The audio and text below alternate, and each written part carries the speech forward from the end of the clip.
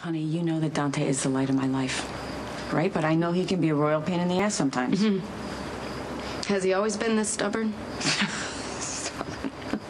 Okay. Easter Sunday. Dante's about 4 years old, makes me a teenager. He refuses to put on his new Easter shoes. All right? I put them on his feet, he takes them off. I put them on, he takes them off, back and forth. We go around until finally I look at him and say, Dante, no shoes, no Easter egg hunt. All right? Good. He puts on his shoes, but he refuses to walk.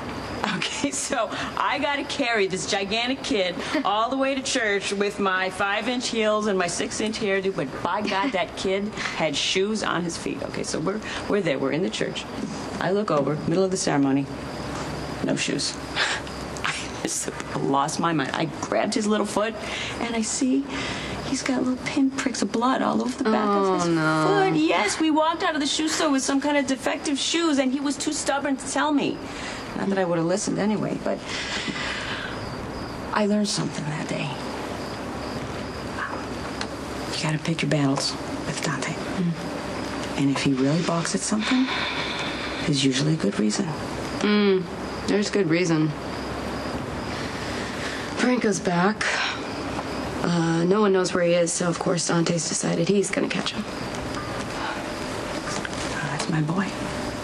Yeah, he's gonna use Jason as bait to lure him out. Wait, Jason's out of prison? Until they catch Franco. But if Jason escapes, Dante could lose his badge, and he could be charged with aiding and abetting. Well, then Dante's not gonna let Jason escape. No, Dante should have never agreed to the deal in the first place, but that's how he is. He decides what he wants, and he goes for it. It's like he has tunnel vision, and nothing else matters. He's just like his father that way. No diatribe against Sonny?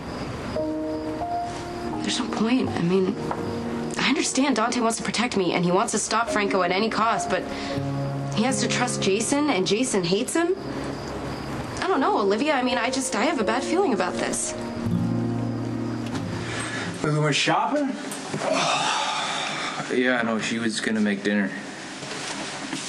Man, I am such an idiot for arguing with her. I mean, what was I thinking? And let alone doing it in front of you. Sorry about that. Oh, it's okay. It's fine.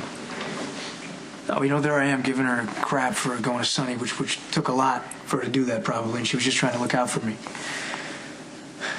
I yelled at her. She's got nothing to worry about, though. Jason's not going anywhere. He's unarmed. What? How the hell is he going to defend himself if Franco comes after him, Dante? We're going to protect him. We haven't so far. Look, Jason doesn't usually make a big deal about holding grudges, but he never forgets. And when you're on his bad side, well, there's no getting out, especially for you. To Jason, you will always be the guy who threw me in Pentonville.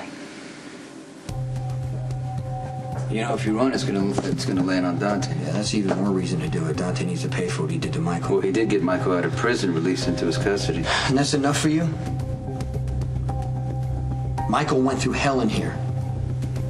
And you don't care that Michael's gonna be labeled the killer for the rest of his life because Dante turned him in? Well, of course I care, but all we wanted was for Michael to get out of prison, and Dante did that. He's my son. Yeah, I don't know and Michael's your son. Sonny, that's what you've always told me. That's what I've always believed, but now it seems like Michael doesn't even matter. That's not true. Well, everything is second to Dante. And that lying son of a bitch needs to feel what Michael felt. He needs to see those bars in front of his eyes. How do you think a cop would do in here? If I had a chance to do it, why wouldn't I? Okay, you need to think clearly right now, okay? I know you're upset, but if you run and Dante goes to prison, where does that leave Michael? Because you know the judge would love to have him back in here. That can't be what you want.